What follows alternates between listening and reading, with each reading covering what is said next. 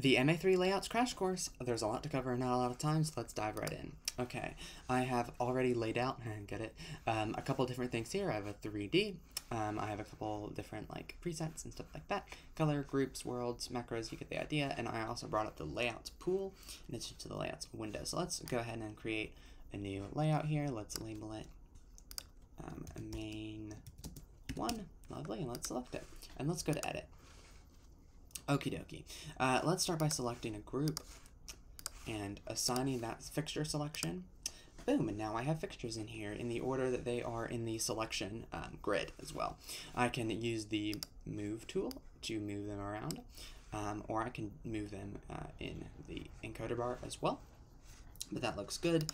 Now I'm going to assign, let's assign the actual group so I can have something to like tap on to select those fixtures if I don't want a specific selection of them. Lovely. Let's assign a macro. The shuffle selection macro is a nice one, so let's tap that and maybe move that there. Okay, now let's assign that through 7. Perfect. And now I can select those fixtures and move and there, fixtures presets. And then I can also use the align with this if I want to, yeah, let's kind of distribute them a little bit more like that. That looks nice. Okay, we've just created a really, really fast layout with a couple different things, with fixture selections and with a macro and with some color presets. Great, let's hit the select tool and let's go out of setup. Okay, great. Let's select these fixtures. I can now tap the group is just selected then. Let's bring them to full. You can see that they are at full in the layout here.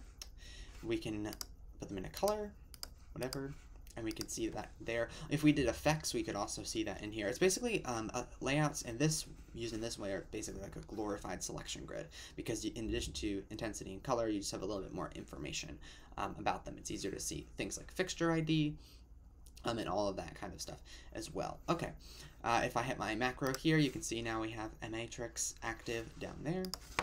Let's clear out, and let's go back into setup.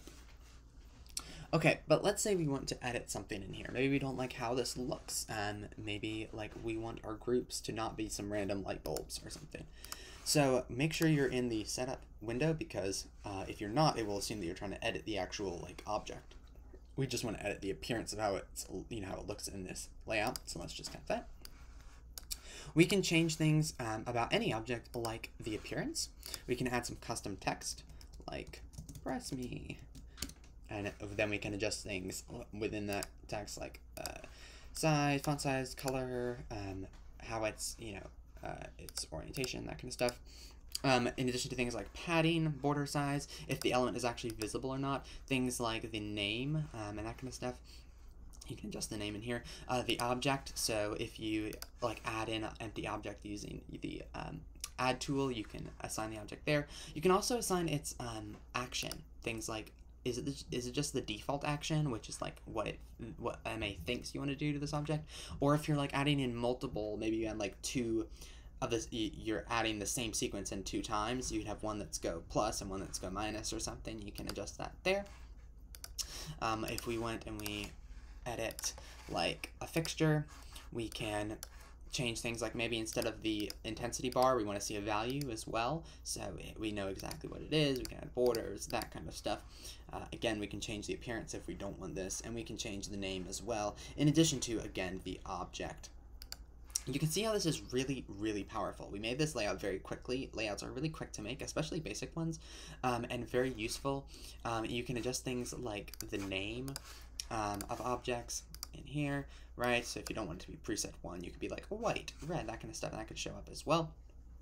Really, just a lot of things that you can see about these objects in layouts. They can essentially be like glorified fixture sheets, glorified selection grids, or they could literally be like a 2D version of your 3D.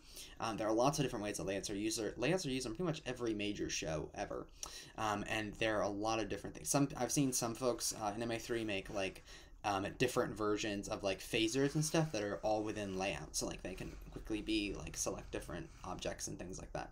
Play around with it. It's really, really helpful, and it's just much more user friendly. Like if you have someone who maybe doesn't like know MA a ton and they need to be able to like select fixtures and put them in colors and that kind of stuff, layouts are a great way to do that. Or if you're an MA Pro and you need like tons of tools at your fingertips without having to go and cycle through tons of different pages, that's layouts. The only other thing, you can use icons like this to help fit this centers the objects. You can also use like, is it fitting to the canvas, both, or the elements, which is like that kind of stuff. You can also select like the layouts, and of course if you wanted a different layout, lots of people have more than just one, you can create those as well, and you can assign them in there. Alright, that's the MA3 layouts crash course. Obviously a lot more than what we covered here, but this is the basics. You assign objects into here, and then you can edit them and make them the way that you want. So yeah, subscribe, like this video. I'll catch you guys later.